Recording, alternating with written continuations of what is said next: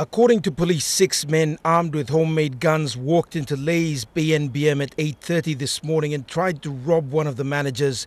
He resisted, they stabbed him.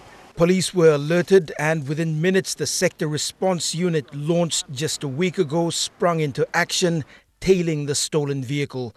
Other police units blocked off exits, then tracked the suspects on foot.